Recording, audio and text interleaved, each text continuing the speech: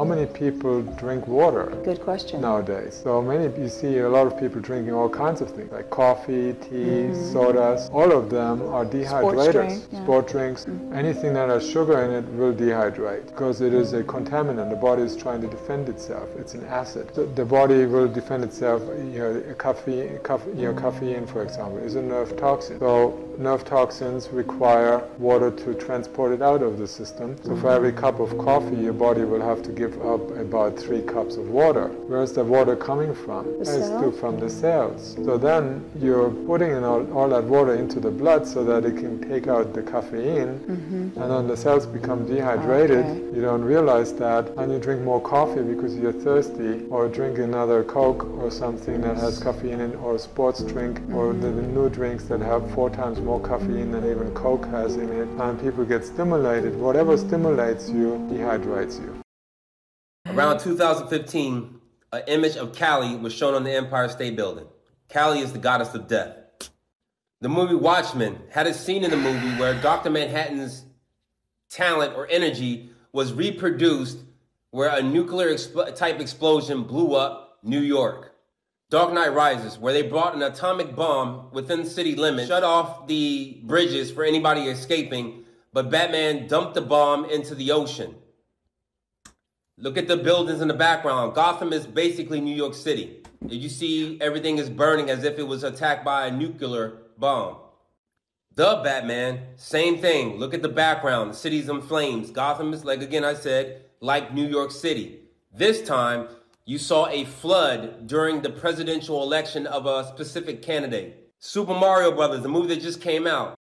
Watch the movie with your kids. Take note of the flood that happens in Brooklyn. And at the end of the movie, you see Bullet Bill being launched, a gigantic Bullet Bill at that, being launched into the tunnel, and they end the scene in New York City. They're predictive programming that something's going to happen in New York City, just like they predicted programmed 9/11. You won't believe what the hospitals are doing with black women's placentas. Did you know that all over the world, black mothers are being exploited in hospitals for the rich and the wealthy? There are rich people who need new hearts and organs and are using technology to generate them by using high quality blood tissues and melanin. And where do you think they're getting this blood tissue and melanin from? From black women in hospitals after they had babies. When they have you signing these papers in a hospital, you are actually giving them the right to become a trustee and take your placenta, umbilical cord, and cord blood. Then they sell them to companies like LifeBank USA and Celgene. LifeBank USA buys all the blood, the cords, and the placentas. Celgene takes the melanin and blood from those and give them to a chemist to clone it and create new organs. So while women out here struggling to make ends meet on welfare, Section 8, and things of that nature, these Fortune 500 companies are banking off them and making billions. Sometimes we do 10 episodes for my show, and in this last season, I was hitting a block, right? I was like, oh, I'm not doing it right? So then I went in the corner, and then I was looking at the wall, and I was like, come on, devil, right? Come to me, because I had to do something like crazy, right? Had nightmares for a month. So it does come to it or after? After. Like I had nightmares every day. Like I felt that energy. Oh, interesting. You know, and I had to pray and do all this stuff to like get rid of it. And you know, you call your mom up and you're like, bring me back to life. And that stuff is real. I don't give a about none of the religions. Ain't none of them worth shit. Okay, now let me prove it to you. The only thing religion has ever done successfully is divide people. Ooh. Don't take my word. Look at it yourself if you can tell yourself the truth. Okay? Religion divides people. There ain't but one God. And can't none of these religions get along. Pay attention, God. That's why you got all these different churches. Now let me quote scripture, since that's all. Folks say, why use scripture since you don't believe in religion? I said, because the only thing my people think they know. Okay? Think about this. Okay? If God is our Father, okay? Scripture says I must be about my Father's business. As I look through this world, because Scripture says I must be about my Father's business. As I look through this world, I see Satan's children working full-time plus for their daddy. We the children of the Most High. Greatest hoaxes in human history. But first, a short explanation of what we're dealing with. Paleontology, the study of the origin and development of life. Paleontology is the study of life's formation and development. The paleontological scientific approach is explained on Wikipedia as follows. Quote, When attempting to explain earlier phenomena, paleontologists and other scientists of history construct a set of hypotheses addressing the causes, and then look for a smoking gun, a piece of evidence that indicates that one hypothesis is a better explanation than others. Sometimes the smoking gun is discovered by happy coincidence during another investigation. This explanation is entirely consistent with the way paleontology works in practice, but it should be obvious to anyone capable of critical thinking that the paleontological establishment can control which hypotheses will be constructed. A short practical example.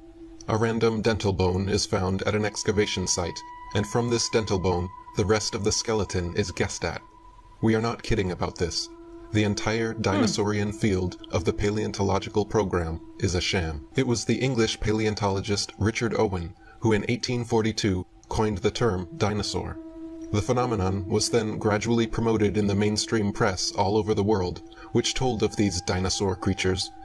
In 1854, a few years after the word dinosaur was invented and the concept presented in popular articles in the biggest American newspapers, the first dinosaur was discovered in North America by fossil hunter Ferdinand Vanderveer Hayden. Most people believe that dinosaur skeletons displayed in museums consist of real dinosaur bones. This is not the case.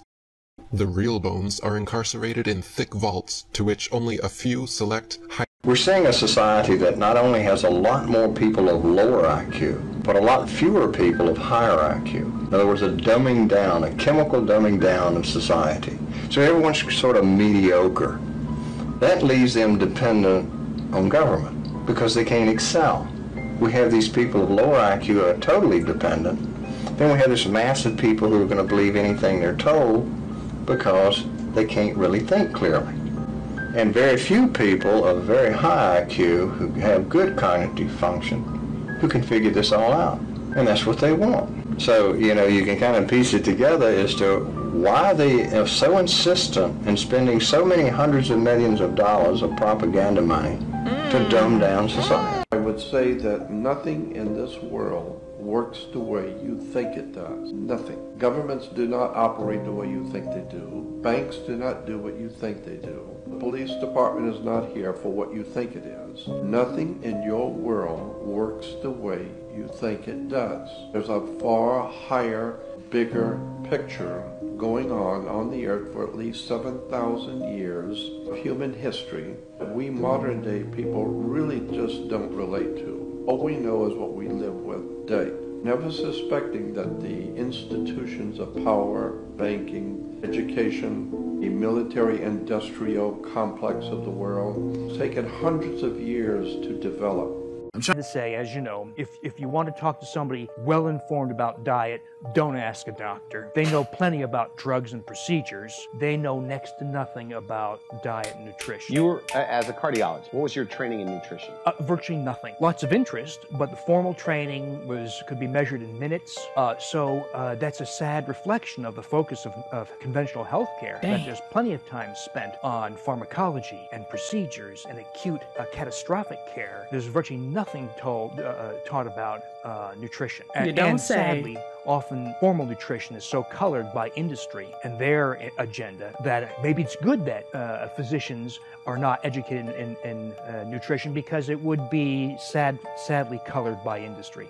Rothschilds come from the Orsini family. Roth means red in German, and the Orsini means red bear, little red bears. That's what Orsini means. The Grey Pope is Pepe Orsini. He trumps the black, he trumps the white Pope. The Grey Pope is even higher than the black and the white Pope. The Orsini is the Maxima family. They are the maximum family. They are on top. And somehow they've and the Farnese, which I know without any doubt through all my studies that they are the three most powerful Illuminati families. What about Rothschild and Rockefeller? Well, they are Orsini. They just changed their name. Rockefeller were Rothschilds. Rothschilds were Orsini. Orsini were a family which have their lines in Babylon and Egypt. They tell you that. You read their biographies, they'll tell you that. We go back to Nimrod, they tell you that. The Rothschilds say that. We go back to Nimrod. How? Through the Orsini. So Rockefeller, Rothschild, Orsini, and then you go back to the Persian and Egyptian dynasties.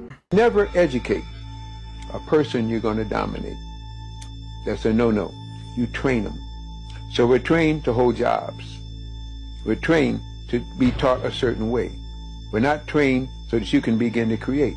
And yet, blacks create everything you can think of. You go back through the list of inventions by black, almost everything you find out there was invented by a black person. I think that we got so caught up in school being a tradition that we stopped using it as a learning tool, which it should be.